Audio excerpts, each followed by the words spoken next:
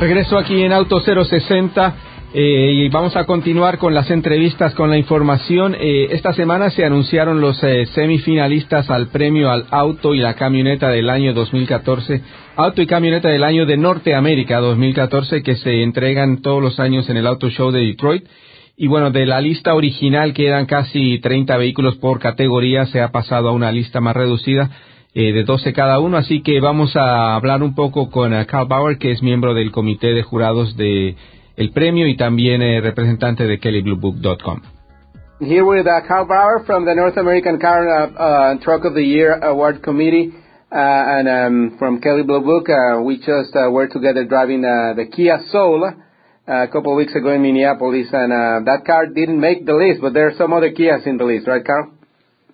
Yeah, they did have two Kias make the list. They had the Cadenza, which is their new kind of top-end, premium vehicle, and then they also had Sorento, which has really always been a pretty strong player for them in kind of the mid-sized SUV category. Yeah. So, but the big winner, I guess, is General Motors, which has the most cars in both lists for car and truck of the year. I guess one of the strong candidates for the overall award for cars is the Corvette, right? But General Motors in general is doing really great. Yeah, the Corvette, of course, is such an obvious one. It's such a major, model in this country. Everyone loves it. It's so old and it's been around for so long. It's got such a storied history. But this one is an all-new vehicle from top to bottom, and they really addressed a lot of the issues that kind of the earlier ones like interior quality had still, needed to have addressed. So this one really feels like a full-bodied vehicle without any weak spots. Yeah. And while General Motors, it has the Stingray, the Impala, and the CTS, and both the Silverado, the Encore, and the Sierra in the Truck of the Year award have 6 vehicles. Ford doesn't have anything, and that's kind of surprising, no? Yeah, this really shows how Ford started earlier on kind of their rebuilding their company and revamping their model line, and now, here we are with Ford kind of done and everything's kind of settled in. And GM is still right in the thick of it. They're just introducing so many new cars right now that they've got a lot of candidates for these lists. Yeah. But I mean, I guess the Fusion was there last year. But yeah, you're right. I mean, they don't have that many new vehicles for this year, but I mean, still pretty good vehicles in any case. And the rest, if we go by country, Japan has the most with Toyota, Lexus, Mazda, Nissan, Infiniti, Subaru, and Acura. And then as we were mentioning before, Korea with Kia and Hyundai, both with candidates. I mean, that's pretty strong statement from Korean companies, right? Yeah, another sign that these companies have really recovered, especially the Japanese. They really had to battle the natural disaster that happened to them with that tsunami a few years ago, and that kind of set things back. But they have fully recovered. They're rolling out new products kind of across the board, the premium brands like Acura and Lexus and Infiniti, and the volume brands like Honda and Toyota. Yeah, so the list now, the short list has 12 vehicles in the Car of the Year award and then 12 for the truck.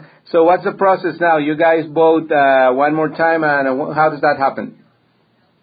Yeah, now we're going to vote on the short list, and that'll get us down to 3 finalists for car and 3 finalists from truck from the 12 that are on each list right now. And then when we have those 3 finalists, we'll make one more vote on each of those 3, and that'll decide. But none of us will know what the winner is, just like everyone else, until they are announced at the North American International Auto Show in Detroit in early January. Yeah, so from here to then, more test driving for you, huh? Yeah, I'm in a Range Rover Sport right now. I got a Subaru Forester coming. I got a Mazda 3 coming, so I'll be driving a lot more of these cars. But it's a tough job, Javier. But someone's got to do it. You know that. Exactly. Yeah, I'll do it. I'll do my part on this side of the country, the East Coast.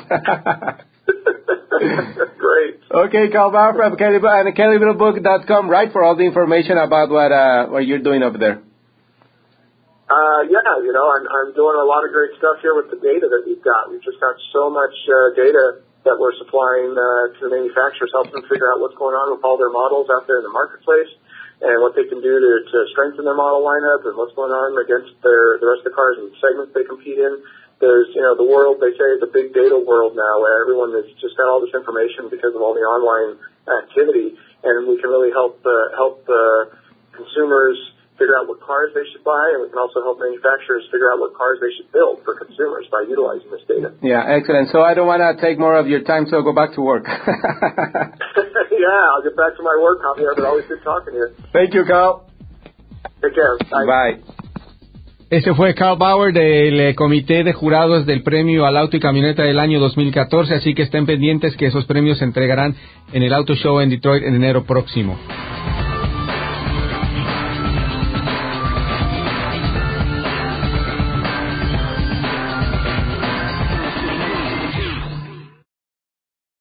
Este programa fue una producción de National Latino Broadcasting.